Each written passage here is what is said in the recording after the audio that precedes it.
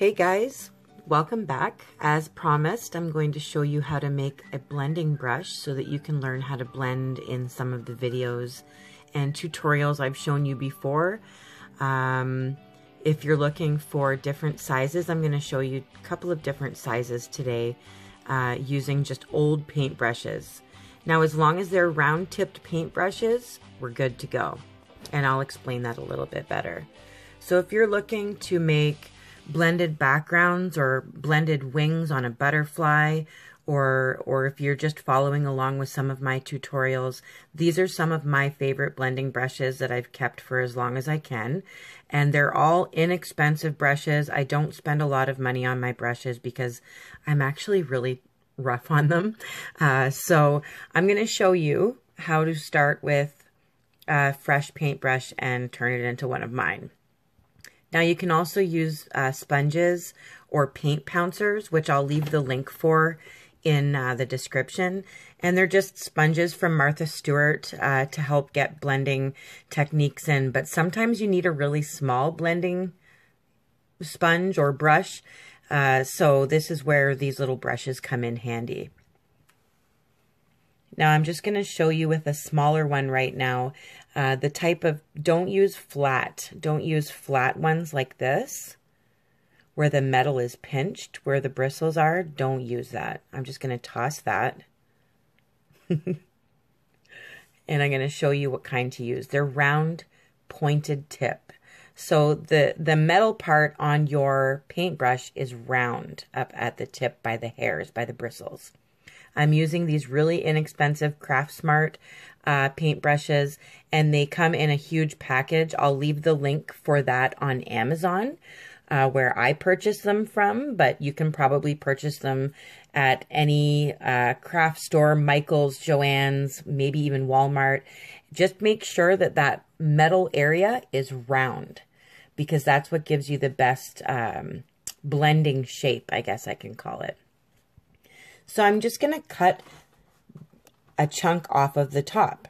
You don't want to take too much off, or it's just not going to blend at all, really. The hairs flatten out and you're basically using metal on your rock. So make sure you leave enough there that there's a little bit of bounce to it, and that'll work awesome. I'm just going to clean up a little bit of my hairy mess here. So now we have a little blending brush.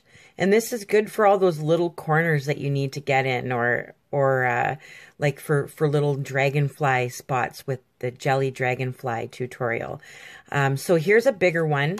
This is a different brand, and it's covered in paint, so I don't even know the brand of it. But Craft Smart also sells them in a package so that you get all different sizes of these. So as long as the metal part is round, and the bristles come out in a round shape and pointed at the tip, or just round in general, that's going to give you your best blending brush, in my opinion. This is just me DIYing it up, okay? I don't want to go out and buy special stuff, so I create it myself. Now, I do try and like round out my corners in my bigger ones, because, or else you get stray hairs that go out and mess with your blending. So just kind of round up the corners if you can, or flatten it out as I've done here. Now I've got two new blending brushes, so I'm super excited about that. And I've taught you how to do it as well. So I'm just going to show you what these new brushes are capable of doing now. Just like the backgrounds I was showing you already, the colorful backgrounds, or sunsets you can call them. If you're doing a big space, I suggest using sponges. But if you're just doing small spaces, these blending brushes come in really handy. So in some of my tutorials, like the jewel drop or the gemstone, or even the jelly dragonfly as well, all of these like little spots that you need to get into, these little brushes are so cool. And once you have one, it lasts for quite some time. So as long as you're not too rough with it, it lasts for quite a while. And it all just blends together super nice. So the bigger brush did the purple, the smaller one did the green. So now I can use these two brushes for all sorts of different things. And now you get to too. So I'm back with the big brush again, and I'm blending in a bigger spot of blue there. It's hard to tell, I'm using darker colors, but they work, and I'm excited. And so are they, because they're dancing. I hope you love this tutorial. Now I've got all sorts of sizes. You can do this to all sorts of sizes of brushes, as long as they have that round tip. So as you can see here, I've got like a whole bunch to work with now. I go really small with some of them, depending on what spaces I'm working with. So good luck to you. I hope this helps you out. A lot of people have been asking.